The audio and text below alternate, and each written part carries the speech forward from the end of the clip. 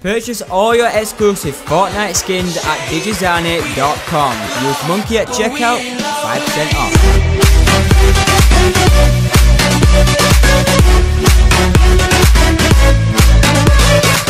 off. Yo guys, Monkey here, welcome back to another video on the channel. Now in today's video guys, I'm going to be obviously showcasing a new template that I've done.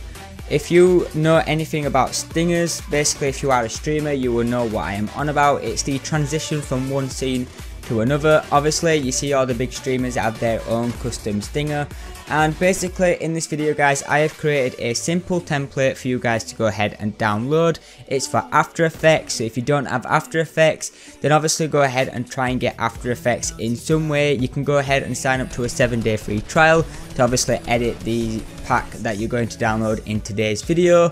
But in my streams I always have a transition, so mine is basically a riff transition when I'm streaming, because I usually stream Fortnite. But for this video purposes, I'm going to show you what this one will look like when you obviously download it in today's video. So on screen now you can see my little starting soon screen from when I actually go ahead and stream on YouTube, and I'm just going to go ahead and change it over to my BRB screen. So when I'm about to take a break or go ahead and get a drink or a snack, I will change it to this screen, and basically when I change it, the transition from the actual change will look something like this. So this is what a stinger is. It's like I said, the transition from one scene to another when you're actually streaming on whatever streaming platform you want.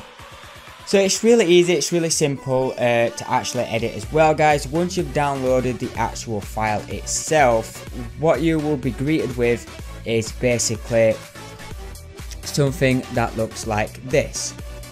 And what you need to do is obviously change where it says the mascot Wukong, because basically this won't be in the file. It'll come up with like loads of colours saying that you have to replace it, saying that it can't find this file. So to do this, all you want to do is just simply right click it and replace footage, and then click on file, and obviously replace it with your own logo. Once you replaced it, what you want to do then is find where your logo is. So it should be the second one in the timeline, and you want to go and click U on your keyboard, so it obviously shows up these actual timestamps that's actually on the timeline. So the first one, you want to go ahead and basically change the scale to the size that you want. So mine's on 40%, you can keep it as it is, but if you have like such a big logo, you want to like lower the size down. So to basically check the size, just go to the right a little bit, you can see what the size looks like. Mine's perfect, so I'm keeping mine at 40.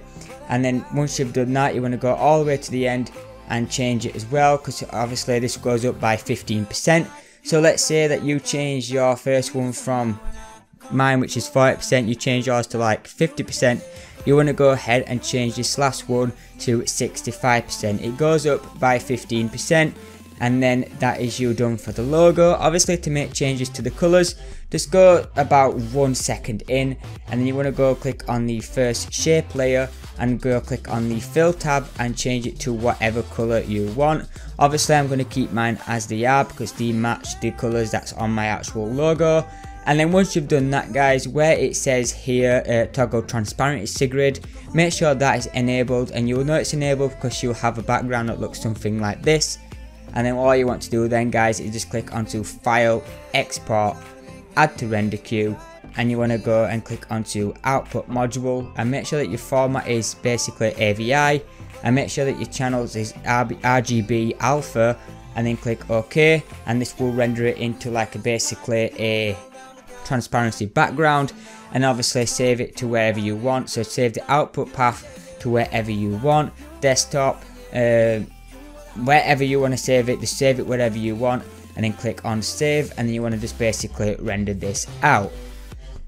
Now guys, how you actually go ahead and edit this on OBS is, or whatever streaming software you have, is it's kind of straightforward depending on what recording software you actually use. So we're on OBS at the minute, and all you want to do is click onto add, and you want to click on add new stinger. Now whatever name your stinger is, so basically I changed mine to MONKEYHD stinger, but for this video I'm just going to leave it as stinger. I'm going to go click OK, and then where it says video file, you want to browse it and just go and find the stinger that you saved. So mine is this MONKEYHD stinger. Click on open, change the transition point type to frame, and then you want to go and change the transition point frame from 0 to 100, and then you want to go click OK. Now you want to find it in your actual quick transitions. So basically click the drop down one and it's going to be the stinger one.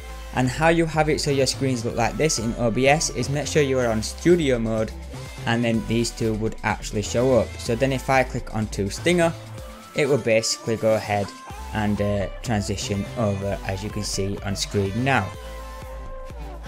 So that is it guys, the link for it is in the description down below. Make sure you do go ahead and subscribe if you are new. Make sure you like the video as well, and I'll see you in the next video guys. Peace out.